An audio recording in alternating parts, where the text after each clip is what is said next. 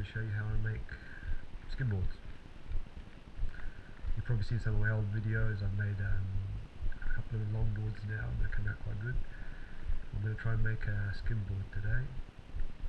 I've got a piece of marine plywood which is about 125 centimeters by 60 centimeters, and I'm going to be cutting out a skimboard which will have a finished length of 120 centimeters by 49 centimeters with a fishtail.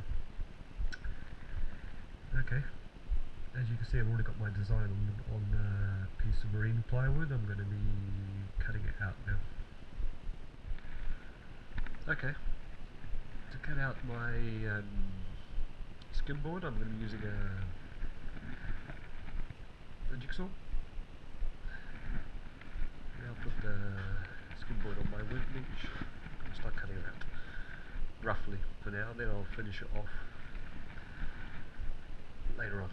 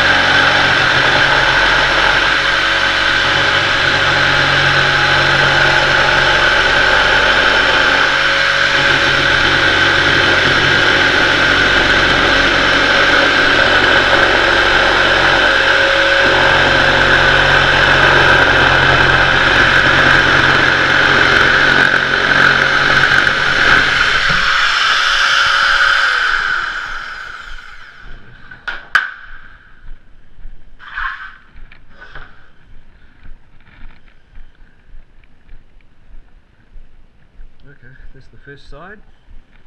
I'm leaving it a little bit bigger than my actual shape, so I'll have a lot of room to sand it to the shape I like. Just roughing her out now.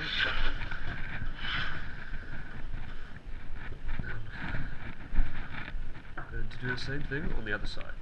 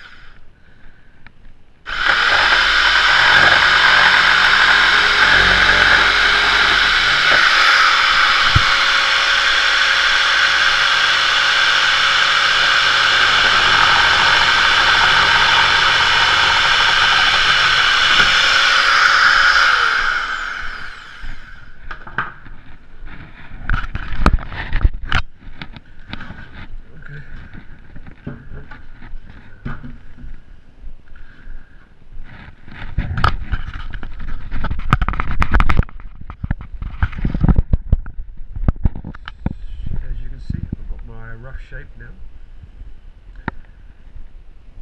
Now I have to get out my sandpaper wheel and sand it down to a finished size. The next step, I'm going to be using a sandpaper wheel. As you can see, it's attached to a normal household drill, so we can get our skimboard down to its finished size.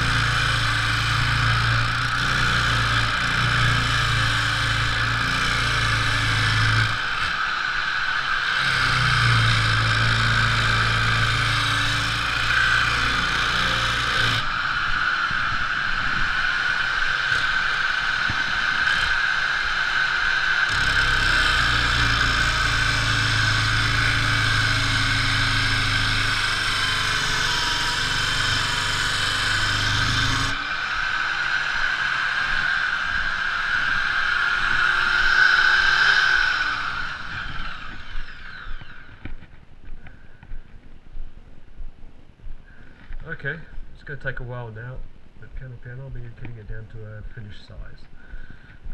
I'll show you what it's like when it's finished.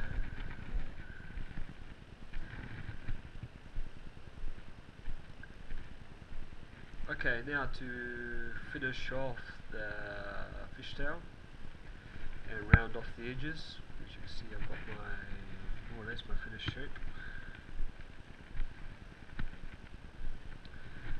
I'm going to be using air-powered. It's an air-powered sandpaper belt.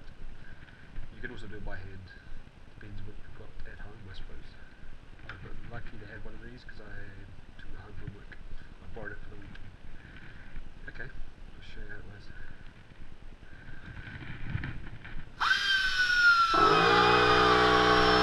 Oh, don't worry about the noise, that's the compressor.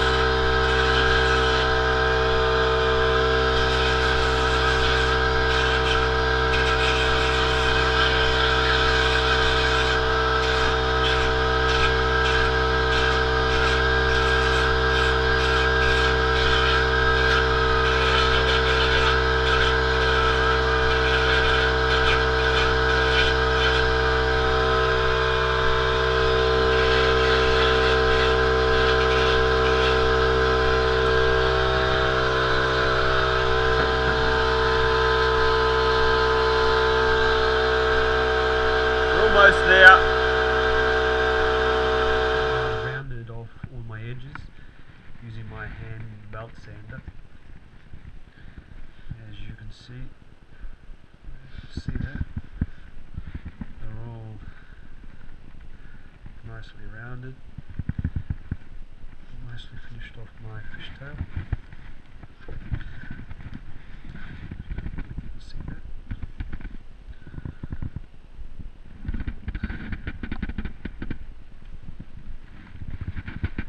Came out quite furnace.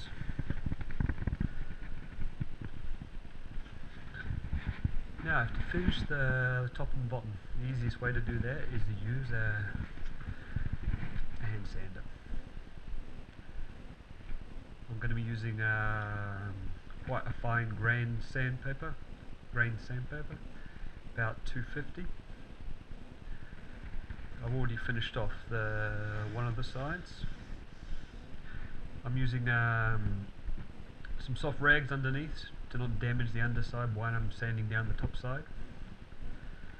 Now that I've finished one side, I'm going to flip it over. And do the other side. Then I flipped it over. Take a hand sander and start sanding.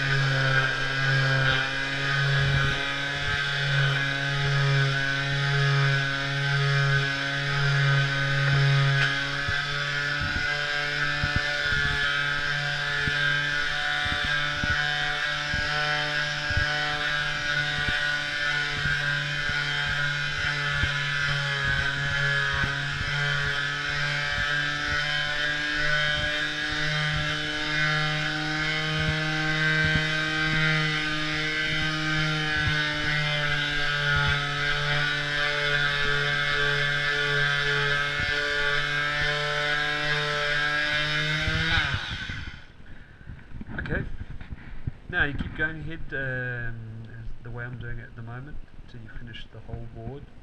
It's going to take a while to try and follow the grain while you're doing it. And when you're finished, we'll do the finishing touches with some sandpaper by hand. And she'll be ready to do the next stage.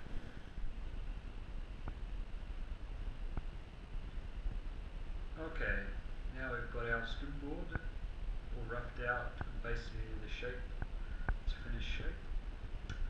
Now the next stage is all about giving our skimboard a nice rocker from one end to the other. And the only way to do that, the way I found to do it,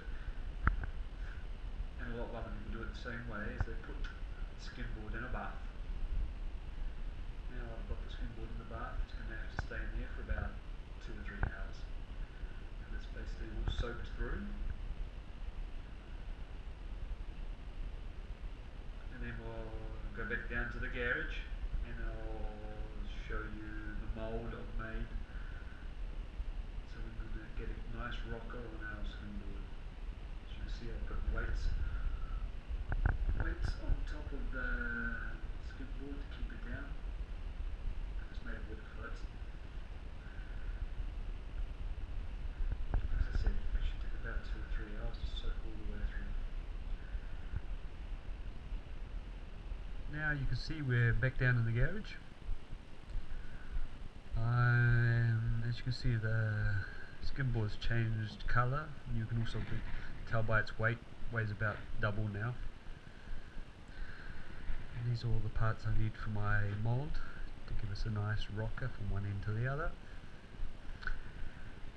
And I'll show you how I've also tried to minimise the space it takes up, because as you can see I'm working in the garage and also have to put the car in it.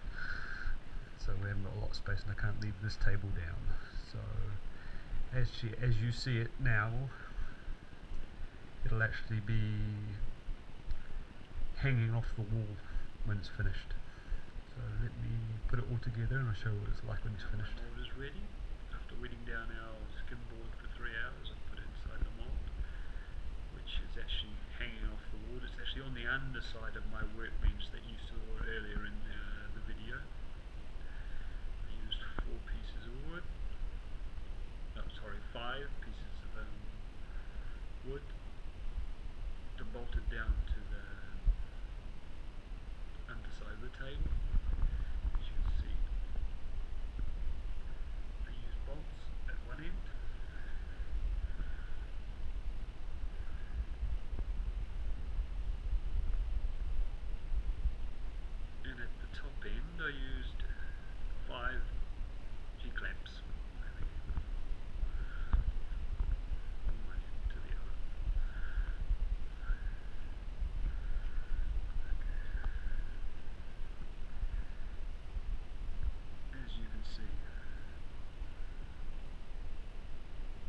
a spacer at the far end, at the front, where I'm going to get some rocker at the front. We do a nice curve down to the middle. Move it straight all the way through the middle.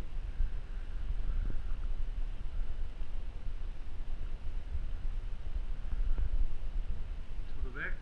I did is put another spacer at the back where the last piece of wood is. Put some rocker at the back as well. It's going to have about a 5mm rock at each end, which is not a lot, but it should do. We'll see how we go. If I need more on the next skimboard, I'll put more rock in there. And there she is.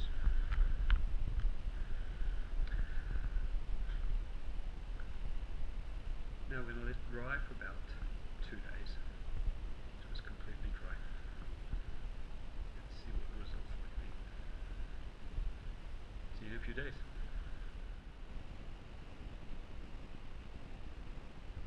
Okay, almost 3 days have gone by now, which is more than enough to let our skimboard dry out.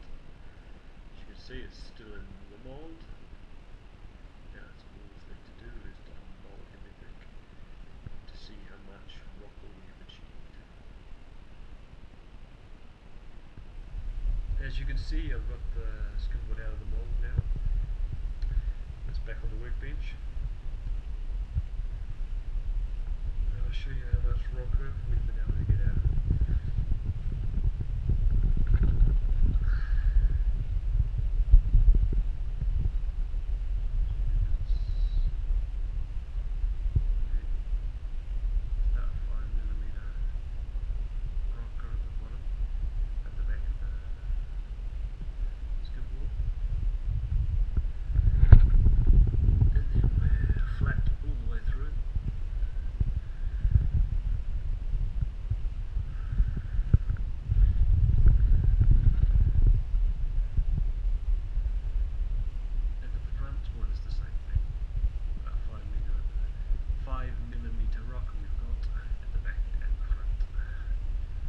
Which is not a lot for the first skimboard, not that bad.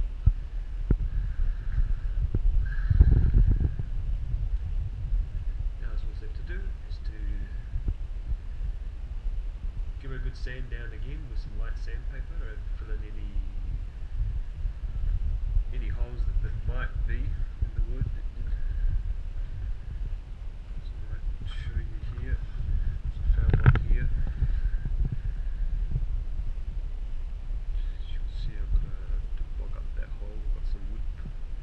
Wood filler, which should do the trick. Let's sand it all down, and then we're ready to start painting. Now we're ready to put our design onto the top of our skimboard. As you can see, I've already penciled out my design.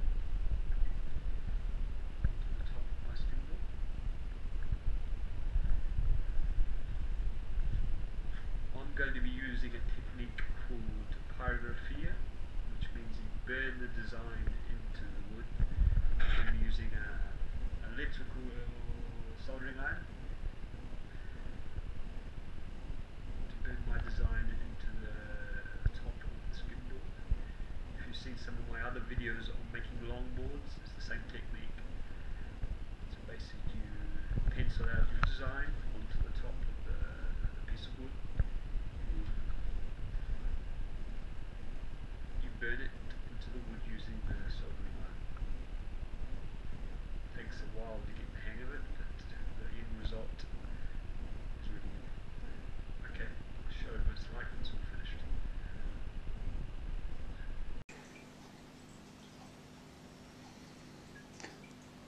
Okay, now I'm burning the design into the wood. As you can see,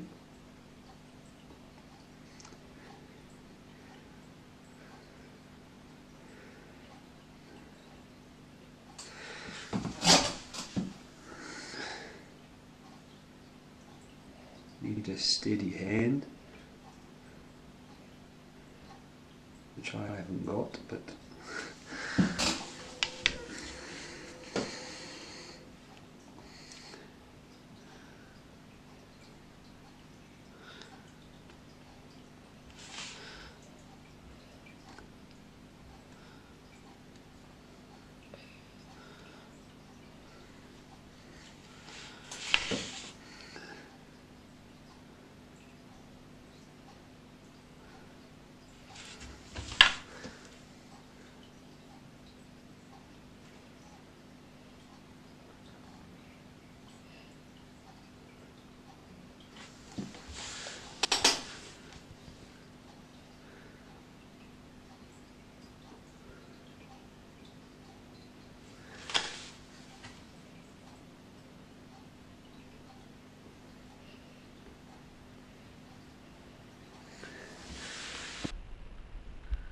as you can see, the design on the top of our skimboard is finished.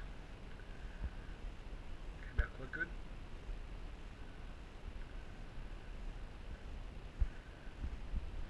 Now, as you can see, I've taped around the outside of the rails of our skimboard.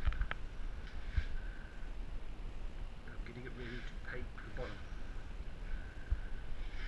I'm going to be using 2 undercoats, using wood undercoat paint.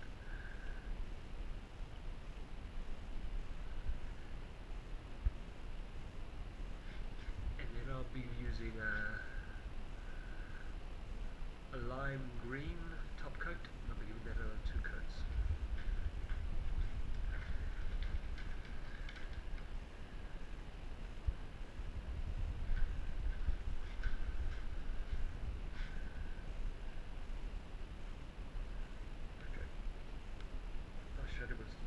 I'll show you what it looks like when the first base coat is finished.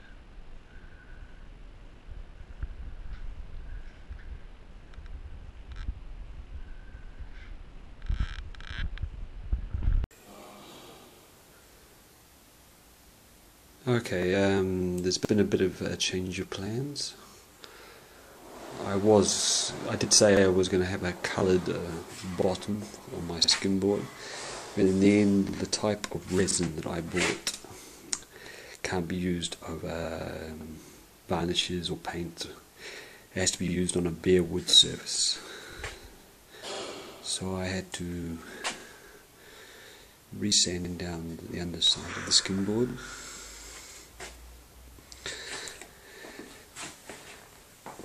The resin on a bare wood finish. There's a few air bubbles, but it should be fine.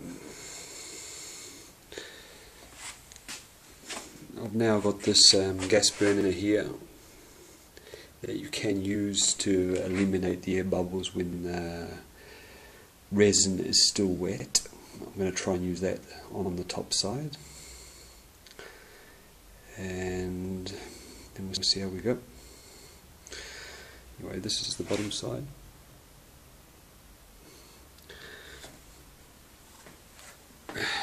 Now I'll get it ready for the top side.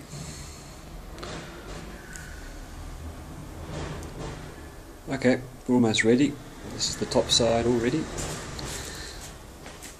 As you can see, I've scotched all the way around the rail to stop the resin going onto the underside. I'll be taking it off when resin starts to set, so I can run the resin around the rail. Okay, I'll be mixing up about 200 mils of resin and about 60 mils of hardener. The resin.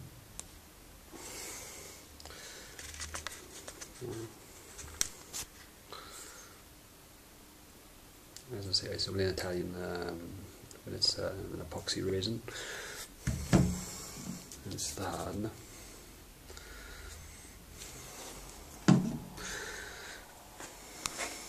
Okay, let's start mixing.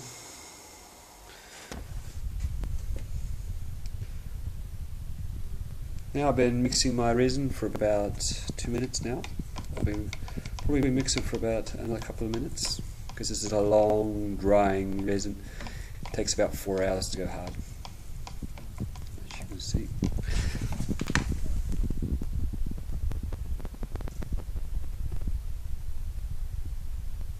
It's a little bit more than 260 milliliters. It's better have more than you need, because if you've already started and you have to mix up other resin, it usually makes a mess.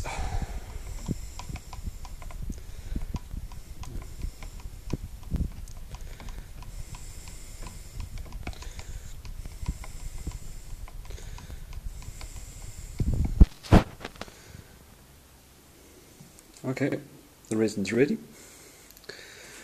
Just have to pour it on the top of the skimboard, and I'll be spreading it out. This. Okay.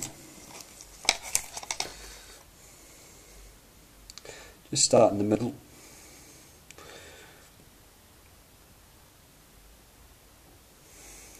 Put some on.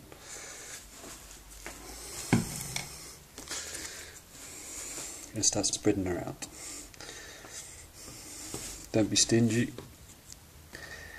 You're going to need a lot of resin. It's better to have more. Too much than not enough. Okay. Then at the end I'll be using the gas torch, as I said before, to pop the air bubbles, which I didn't use on the underside. Let's see if we can do a better job on the upside. Okay, I'll show you what it's like when I'm closer to the finish. Okay, this is the end result.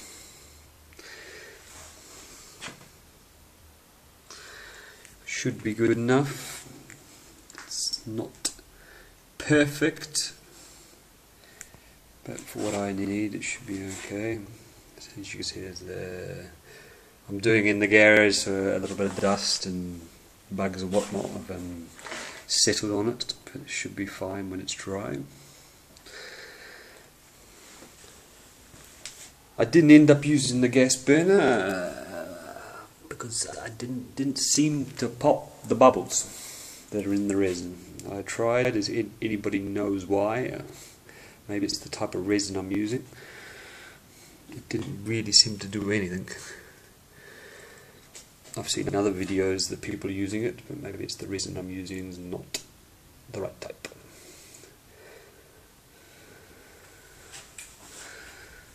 Okay. Now we just have to wait for a couple of days and it'll go all hard. It's almost ready to use.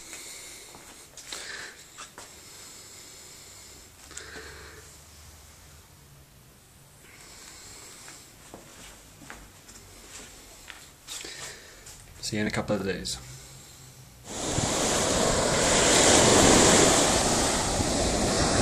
Okay, we've arrived at the finished product. I'm now in Sardinia.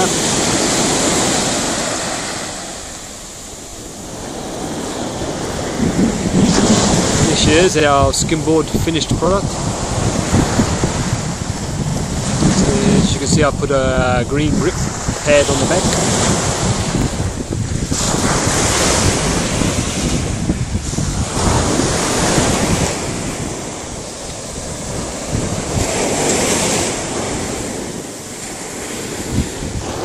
If anybody's got any suggestions on how I can get a better result, let me know. Comments underneath the video. Okay, thanks a lot for watching. Have a good summer. See you next time on the next project. Okay, thanks a lot. Bye.